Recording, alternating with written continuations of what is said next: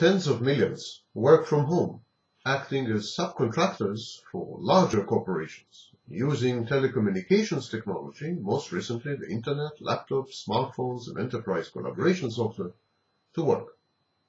Transformed by these technological and social upheavals, even big business now consists of virtual, cyber, ad hoc, self-assembling, largely non-hierarchical, collaborative webs.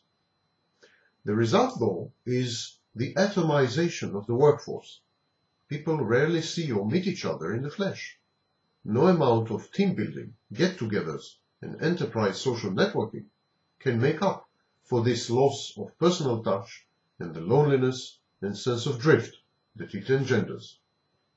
Normally, this isolation has had an effect on the work ethic as well. It also had effect on productivity and loyalty.